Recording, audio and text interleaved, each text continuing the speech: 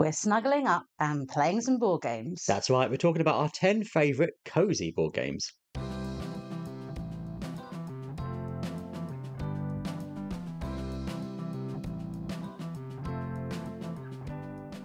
Hi, I'm Libby, this is Julian, and together we are Box Meeples. And yes, we're here today in our hoodies, ready for some cosy time, and we're going to talk about our top 10 games that give us those cosy feelings. That's right, it's a Sunday afternoon. In winter you might have a fire going, in summer you might be out on your patio. What games do we like to play that involve kind of minimal thought, because they're so familiar to us, but are just nice and cosy and familiar and easy to play? Yeah, and we got this idea, thank you very much, to Rosie at Cozy Board Games and to Kim Joy. And we saw them do a talk about cosy board games at Aircon that we were at recently. And it's interesting hearing different takes on what cosy is. Like, does it have to involve cute little critters?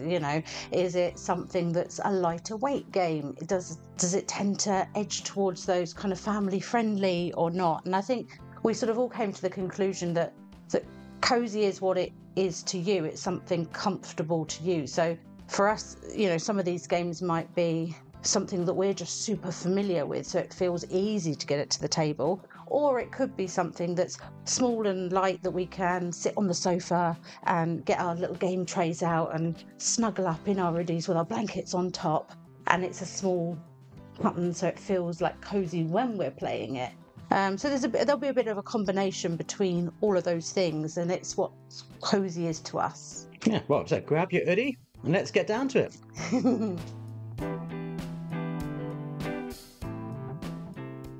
So I've gone for, I think, the obvious. I've gone for Everday. Now, this is cosy for all sorts of reasons. One, it's full of really cute critters. You could fit in the box.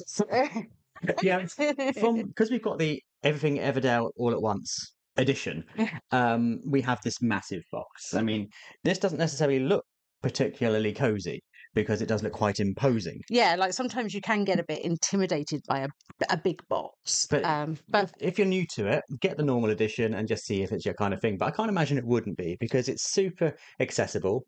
It's super adorable with all your little guys going out collecting squishy berries and bits of wood to ultimately populate a little village. Yes. We know this incredibly well. We've played Everday so much, starting with the original edition and adding various expansions, and we have our favourite different combinations of expansions. But what's really good about Everday is that you can vary which expansions you use to have very different kind of play styles. So if you are playing with people who are, a bit intimidated by the box size, adding SpireQuest might be a bit much for them because it adds a lot of complexity to the game. However, adding Polbrook might make things more palatable for them because they just adore frogs. Various different situations will call for different expansions, but they all contribute to scale the game appropriately. And we don't have to think too much about this game when we're playing it. We can just sit down, know the rules, and just enjoy some woodland fun. Yeah, and those creatures just too adorable. First up for me is one that you can sit on the sofa. It's quite a smallish footprint of game. And who doesn't like a dinosaur in a game? This is Draftosaurus, and you have these gorgeous little coloured, Sora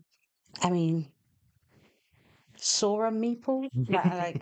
Drag Meeples? Dino Meeples. That'll be the one, of different types, different colours, and you're trying to place them out in order to get the most amount of points. So you will be rolling dice in between to decide which pens you're allowed to put them in, which areas, whether you can put one in with a T-Rex, whether you can't, and you're sort of also paying attention to your map, but you're also trying to take away the colours that your opponent is trying to take. It can sometimes be hate Draftosaurus.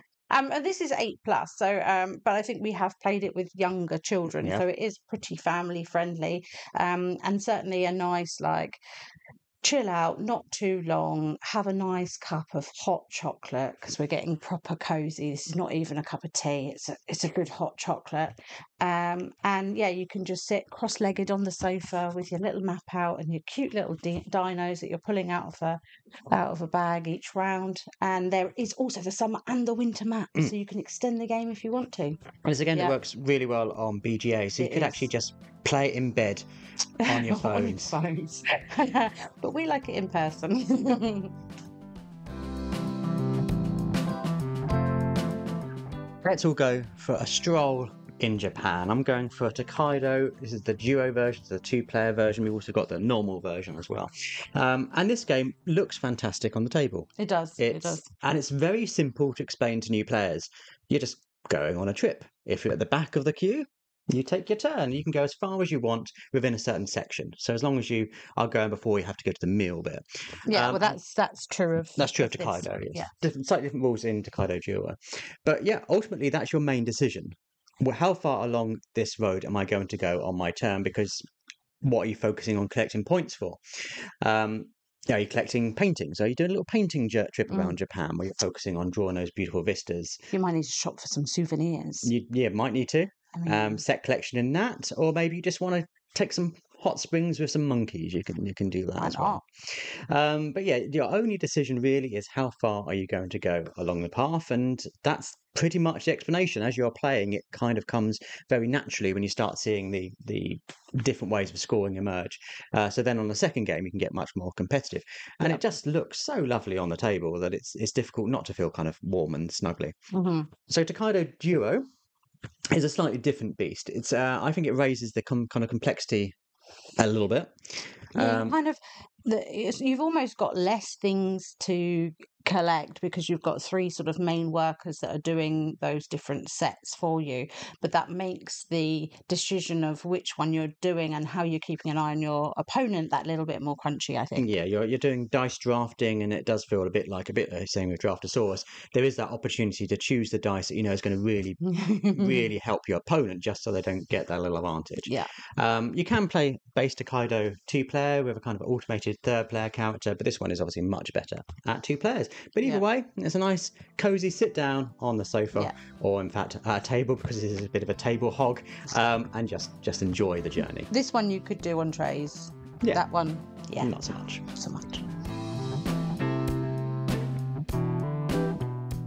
Next up for me is one, as I was saying at the beginning, a cozy game doesn't necessarily have to be super cutesy, cartoony art, super nice creatures, or very chill vibes like Tokaido. It could be something you're just so familiar with, so comfortable with, that you can just get to the table and play without having to look at the rule book. You can set up easily between us, don't have to sort of chat. We just each know what each other's doing. And for us, that is Lost Ruins of Arnak. We've played this game an awful lot, both on BGA and in person.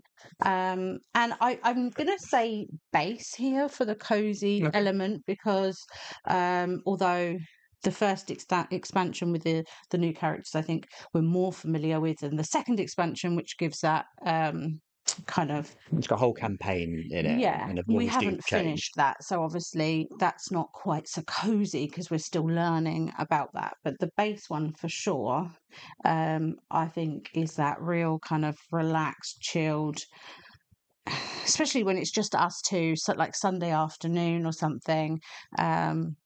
Just an easy go-to, no-brainer. Yeah, it's almost instinctive how we play. We've got our first moves. We know we're always going to do. If I get to go first, I'm going to go and get the arrowhead, because I know that that's what Julian wants. Not because I want it, because I don't want him to have it.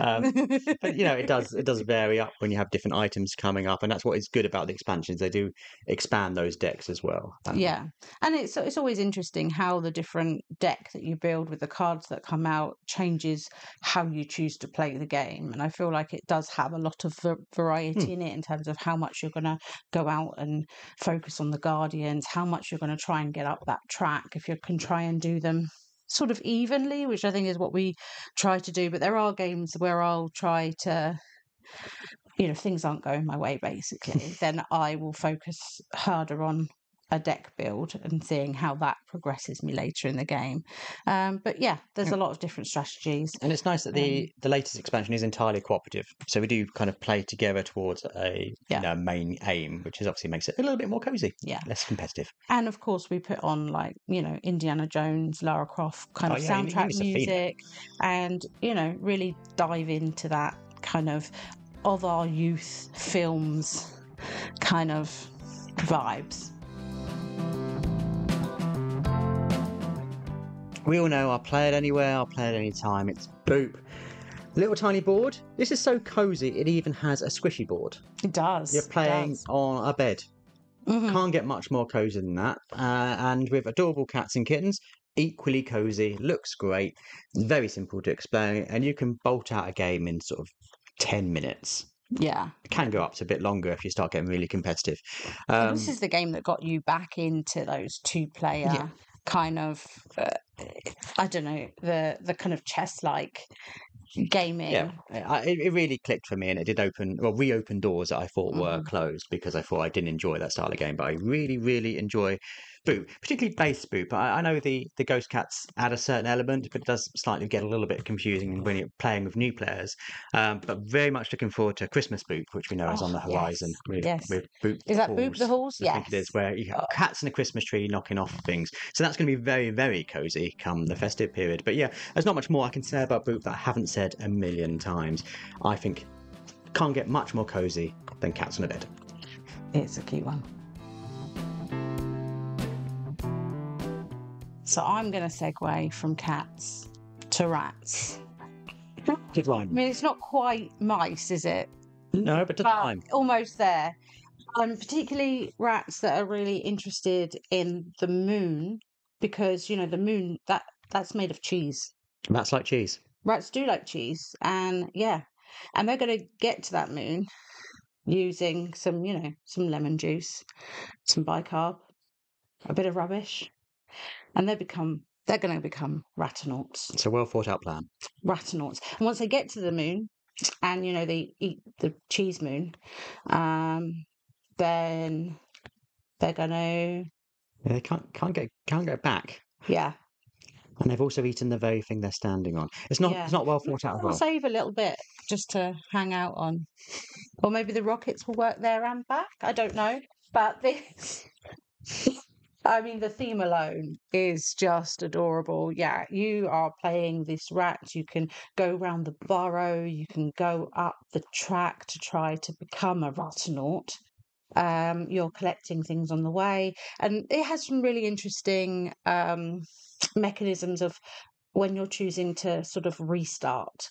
You can come back to the starting point and then begin your journey again, and things like the light bulbs that are in here that you're kind of working out how far you've got up, and how you move. So you can move more than one rat, but only to the same type of area. There's a lot of different bits and pieces going on, but I mean, it's a very cute cheese collecting rat game. Yeah. Nice and thinky. Again, I think it's family weight. 10 plus. And yeah. It's one that we absolutely loved when we first saw it. Yeah. We played it and we bought it instantly. What I do love about First Rat is the idea that you can steal from a frog. Yes, yeah. Or you can just be honest. Yeah. You'd have to grab something and run back, or you can just buy it and keep going. It's all good. Yeah. And you're collecting rubbish and things, and there is lots of ways to score. You don't have to be a ratanaut. You can just start hiving up the cheese and hand it in for victory points. But just doing orbits of the burrow is also a great way of exactly. So I like the way that there are lots of different ways to victory. I mean, if you're one of those rats that thinks foolish ratanaut, then you don't have to go to space. You don't need to go to space. There's plenty of cheese around. You can hive that away.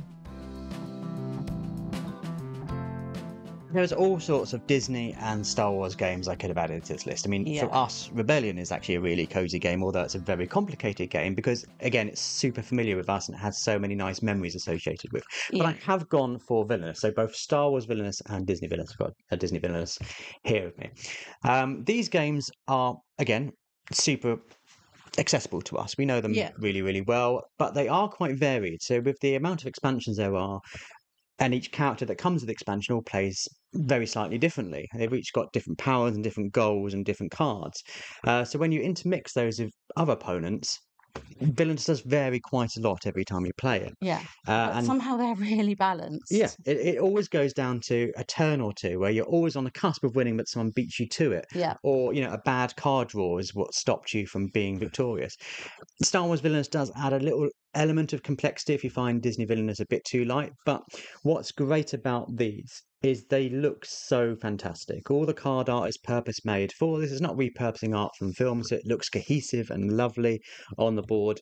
And yeah, some games can go on a little bit when you're both having to draft cards or get a certain card out of a deck. But more often than not, you're going to get this over and done with in half an hour. And you've got your little player boards in front of you. Mm-hmm.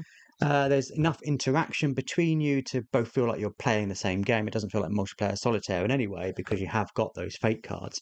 But yeah, you can focus mainly on your board that's in front of you and not have to be on a big table to play this, certainly at 2 players, which is our preferred way of playing Villainous.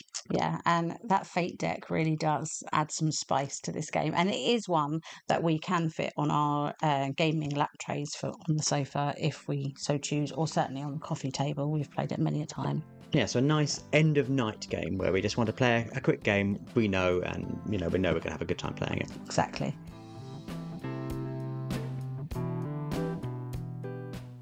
What's not cozy and cute about a panda? Especially a really hungry panda. Just wants to eat bamboo. He does. He's just a little bit hungry. And he doesn't mean to ruin the garden that the gardener has carefully maintained and has been growing his bamboo shoots really lovingly. He's just really hungry. But this is a lovely, cute game where you are moving your gardener around, you are moving the panda around, trying to achieve different goals of different types of patterns to the types of sort of fields that you're doing in the different colours to create the pattern areas, making sure that they're all irrigated. Mm-hmm. And there'll be things where the panda wants to eat certain types and colours of bamboo, the gardener wants to get certain heights and styles of bamboo, and you're just each kind of creating a joint environment that will hopefully fulfill your own personal goals to get you that emperor's approval at the end of the game. And the panda is just adorable. And obviously, if you have the Chibi's expansion, you've also got Lady Panda, Mummy Panda, and the little.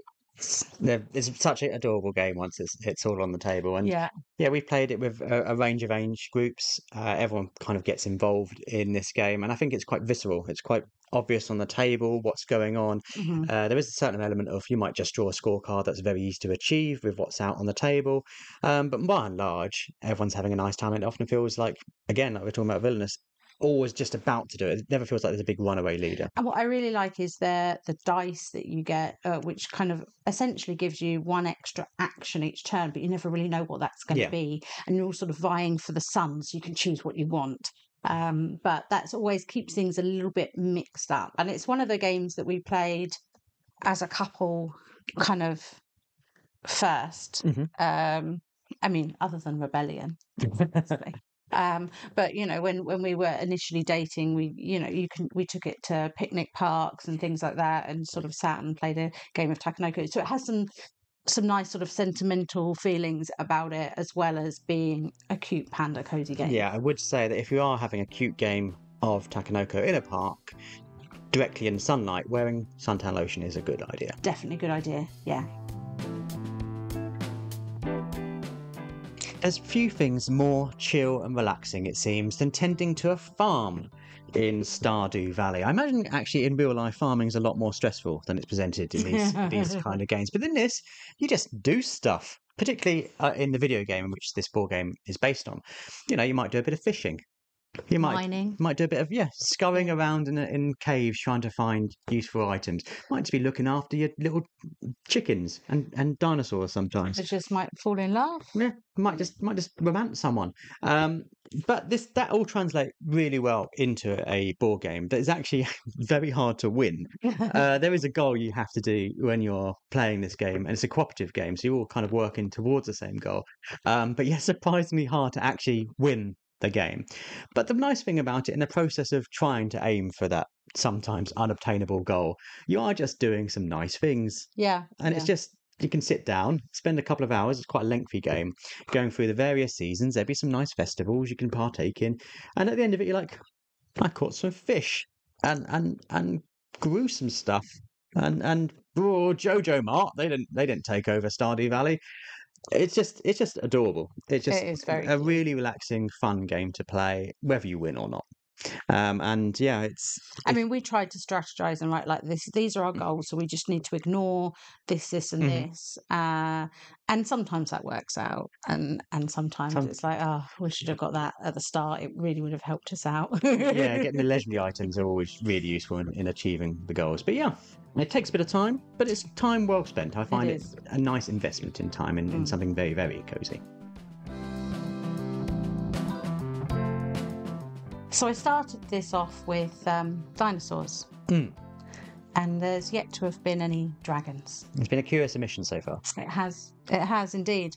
And how can you do a cozy list without the coziest of all the cozy games, the cutest of dragons? And they're hanging out in town. There's one that runs a bakery. One does a mean steak, and they are the cutest of dragons that you've ever seen. I mean, the art in this is incredible, incredible. Of all these different cute little dragons hanging out in town, having a cute little time. It's not a particularly aggressive game between players. And in fact, you might go where someone wanted to go on their turn, but essentially, wherever you do go, you're improving somewhere for the next person. Yeah.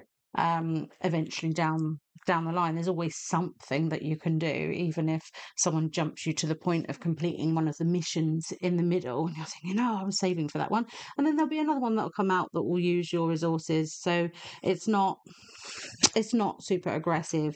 It is super cute, and you are bringing out more and more shops. So there's more and more places for you to go. You're getting more and more dragons into your hand as you're picking them up from the central park to help you out, or from the thingy. And those gold coins are just, it's an incredible production. Flamecraft. I think it's my number one cozy, which is why I've saved it to the end. I do think if you think of a cozy game, you probably do think of Flamecraft. Yeah. I mean, Critter Kitchen's on the horizon, which we are really looking forward to, with baking and food making with adorable art by Sandartang, and it's so iconic and so familiar and so recognizable. When you just see Flamecraft, you go, okay, I know what that game is. And yeah, there's few games that have this absolute top end level of production that you get with Flamecraft. So yeah, and we have played this on many a Sunday afternoon that's wet outside with your girls as well, just hanging around the table, hanging out with dragons. What gets cozier than that, right? Well, let us know in the comments down below, which cozy games have we not mentioned? Yes. Do get involved in the discussion, and about the cozy games we have played. Which of those do you really enjoy? And you go, oh, I need to get that back to table, which I always feel whenever we do one of these top 10 lists, that there's 10 games now I want to play immediately, straight away. Yeah, even if it's not been very long, it's like... Where's a good place to get these cozy games? For us, we like to go to our friendly local game store, which here in the southeast of England is Chaos Cards. And of course, as usual, there is a code in the description which you can use at the checkout with them and get a few pennies off if you are buying online. It's a good place to go shopping. But as always, if you're new to this channel and you haven't seen Libby and I before, please consider subscribing to us and ring the bell for notifications so you can be told when the next video is up. We try to post a video at least twice a week, and we're doing these top 10 videos once a month. So if you have an idea for what top 10 video you would like us to do, please let us know in the comments down below. Yes, we'd love that too. But for now, we'll see you next time. Bye.